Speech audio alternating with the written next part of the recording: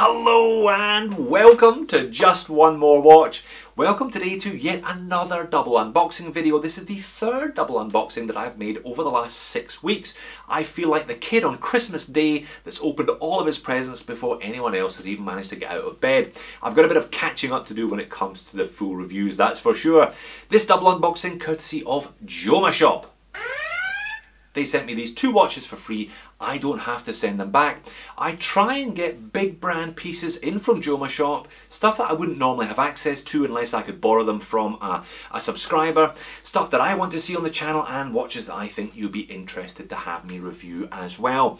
All they ask in return is that if you are interested in either of these pieces or pretty much anything else, that I direct you to their website, and I will do so by leaving links to these watches in the description of the video.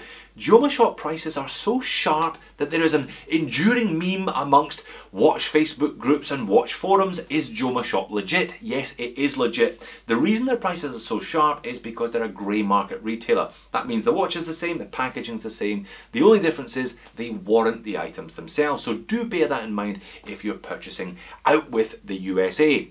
What have I got for you today then? Well, I've got a bit of a movie icon. The Hamilton Khaki Aviation Pilot Day Date. I'm sure I've got that right. AKA the Coop. It was the watch that Matthew McConaughey's character Cooper wore in Christopher Nolan's sci-fi epic Interstellar. $625 currently on the back to school sale. Hamilton, part of the Swatch Group, relies on the economies of scale you get from being part of a massive group of watch companies. Just incredible value. I'm really interested to see how this one stacks up against some of the other Hamilton pieces that I have reviewed on the channel to date. The second watch that I've got in is a Glycine Airman Base 22 GMT, $459 US.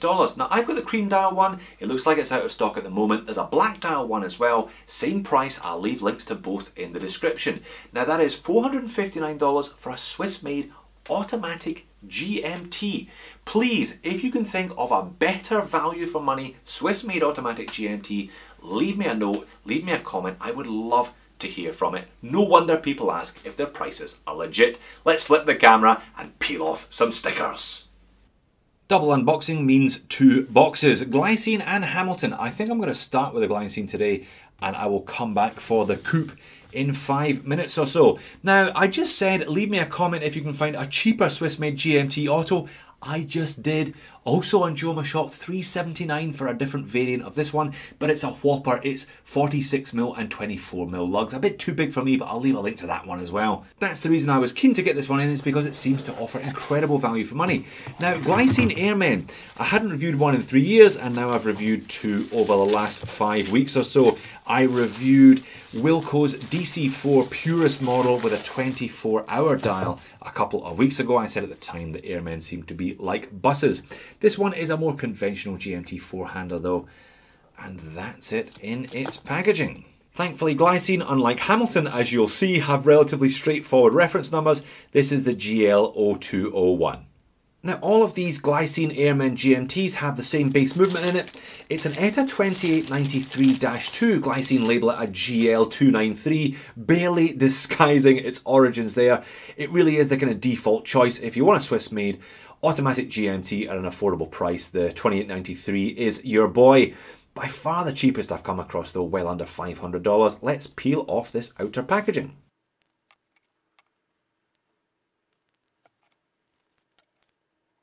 So peeled and revealed, and this one certainly ticks a lot of spec boxes for under 500. Note the purple anti-reflective coating on the underside of the flat sapphire crystal here, screw down crown, 200 meters of water resistance. Now that is always impressive for a pilot's watch. They're not really supposed to go underwater planes, not all that often anyway. You're not going to take full advantage of that on the supplied leather strap, but you are if you pop it on a NATO or a rubber, or if you buy the black one that comes on a NATO anyway. Flip it over to the back there and you have a custom Glycine Airman rotor with some nice Geneva striping on that 2893. Again, all very, very nice for the money. There is a bit of loom on the hands. I don't do loom loom in an unboxing, but I will show you a loom video in the full review. And I believe this one you can track 3 time zones. So one, using the hour and minute hands, which rotate twice every day. It's like a standard 3-hander in that sense. The second time zone you can track using that red GMT hand and the inner markings there all the way up to 24. You can also track a third time zone. If I unscrew that, we should have a bi-directional friction bezel, just like on the DC4. You can track a third time zone using the outer bezel if you so choose. So a lot of practicality. I reckon it's going to wear quite well on me. 42mm in diameter, under 12mm thick, looks like a compact lug to lug, 22mm lug width. Let's get it adjusted for today's day and date, and let's get it on wrist. So that's it on my 7-inch wrist, and I think it looks really quite pleasant. 50mm lug to lug. Now, I would normally go for 40mm diameter watches myself, but pilots, you kind of wear pilots and Flieger style watches a little larger than you would normally wear a dive style or certainly a dress style. So 42, I think, is a pretty good size all in. One thing to note, I've only got 2 holes to go on the strap, whereas there's plenty of options for guys with bigger wrists, so I guess this one is designed for them. It's designed for guys with larger than average rather than smaller than average wrists. So what have I done here? Well, I've set the 3 hands plus date to Sydney home time, so it's 20 to 3 on the afternoon of Sunday the 16th of August. If you're watching this in another part of the world, then you're probably time traveling. I've got the red GMT hand set for GMT, and I've got the outer bezel set for New York City time just for the sake of it. A couple of things to note then. If you're going to be using this one just as a regular 3-hander, you're not going to get any help from the markings on the dial because there are no 1 to 12 markings on the dial. It's 1 to 24 instead, so you're going to have to remember them from angle and from memory. But let's face it, if you can't tell the time on a 3-hander, then what are you doing here? One other thing to note, you've probably spotted it already, that GMT hand isn't quite where it should be. I set it to where it should be, but then when I pushed the crank back in, it popped back 20 minutes, back in time 20 minutes. Now, this is an issue I've come across with these 2893 movements before. I'll play around with this one, I'll see how it goes, and I will report back on how it gets on in the full review, obviously. But aesthetically, this one is pleasing me already. I do like that cream dial, the brushed stainless steel bezel, the little touches of red here and there, and the slight discoloration you get from the loom on the hands and the indexes. So if I can sort out that GMT hand, this one looks like being a belter. On to the Coop then. Now, I must have reviewed 5 or 6 Hamiltons on the channel to this point. Excellent value for money, like I said in the intro. Indeed, the Hamilton Khaki King made it onto my top 15 ultimate value watches list. There aren't many better ways you can spend $400 than one of those, so I'm interested to see what you get for 600 odd from one of these. Packaging's just the same, kind of full wood veneer little box, and inside it, there we go. One very shiny looking Hamilton. So a 945 USD RRP on one of these, which is probably stretching the friendship a little bit. And as I intimated, not quite such a catchy model number. The H64615135, it's not the worst of them that I've seen, to be honest. Let's peel and reveal this one.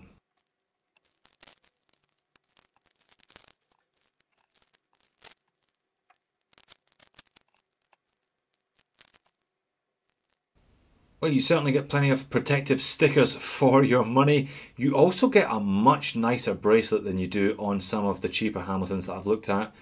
Multifaceted there, you've got a nice little high polished edge and a much more secure looking clasp. The bracelet on the Khaki King is a bit meh. This one seems nicer all around. Let's peel off that last little QR code on the case back, then size this one and get it on wrist. So that's it, sized and set. Pin and collar links in this bracelet, but no problems there. I took 2 links out from one side and I'm availing myself of the middle of those 3 micro adjust holes. It's quite a nice clasp actually. It's got the Hamilton logo there, all pretty solid feeling, nice and secure. So it's another 42mm pilot's watch, but kind of different set of dimensions to the Glycine. 42 but narrowing down to 20mm lugs, and it's got a slightly smaller lug to lug of 48. Similarly, 12mm thick, sized up for me on the supplied bracelet. This one weighs in at 160 grams. The Glycine was a mere 90 grams on the leather strap. So certainly a bit of heft, a bit of solidity to this one. Nicely finished as well. Fine brush on the side of the case and on the lugs, but I showed you the little high polished edge to the bracelet links. There's a high polished edge running all the way down from the tip of the lug to the top of the crown guard and back to the other side. Signature Hamilton high polished bezel, though that one will scuff and scratch if you abuse it. Now, push-pull crown, 100 meters only. You don't get 200 meters, but like I said, it's a pilot's watch. You're not really supposed to bail your plane all that often, not if you want to keep your job as a pilot, and it does make the watch pretty easy to set as a consequence. If you want to manually wind the watch, you can just roll it forward as is. If you want to adjust the day and date, you pull that out to the first position and then start rolling. You can see the date going there. If I roll it backwards, you can see the day of the week indicator at the top rolling over. If I pull it the second time, the movement hacks and you can adjust the three hands. Let's put it on wrist. And again, nice size for me. I reckon I could take, maybe I can take another link out. Maybe I'll just use that third micro adjust here. A watch this size, 160 grams, I tend to wear it above the knuckle and a little bit tighter than I would wear something that was, say, 115, 120 grams, but also on a stainless steel bracelet. Yeah, lots of facets to that dial, the hands, those indexes, the big classic triangle there pointing down from the 12 o'clock. It's a really interesting watch to look at. I'll get plenty of macro, plenty of outdoor shots with this one when it comes time for the full review in due course. So I think that's where I'll leave these two today then. Two 42mm Swiss-made pilot's watches, but that's really where the similarities end. You get the extra functionality of a GMT movement and that rotating outer bezel with the Airman. You get the full metal bracelet and the date complication on the Hamilton for your 625 USD. Great backstory to the Airman. I'll talk about that more in the full review. They've been making these Airmen since the mid-1950s. The Hamilton obviously not quite got the history from the model, but it does have that connection to Christopher Nolan's Interstellar, which, can I confess, I haven't actually watched yet. So that is definitely on my to-do list in time for the full review. Thanks for watching. Have a great rest of your weekend and I will see you all soon.